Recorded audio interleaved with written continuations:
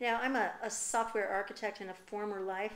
What can you say about how the architecture of the smart city and vis-a-vis smart buildings, smart grids, smart other infrastructures, how is that architecture emerging? And is it emerging as an architecture or not? Gradually and in pieces in each of the different sectors, water, power, transportation, human services, et cetera, et cetera. They're all contributing their own piece, kind of flavored in their own way.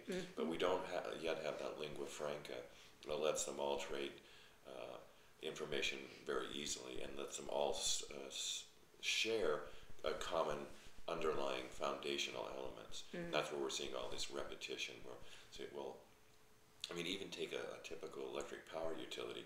It can easily have seven, sometimes twice as many different communication systems. Wow. And maybe they need two or three, but they probably don't need Seven. seven or 14. Seven's a lucky number, but it's a lot Even so, in right. this case. And the same with cities. So that's why one of the most important things cities can do is to create a simple roadmap and an architecture, especially for those common services like GIS, like communications, and like a data structure, treating data like a really precious asset, like that's shared throughout the city for everybody who needs it, while respecting, of course, privacy, but really sharing it so it can be easily shared.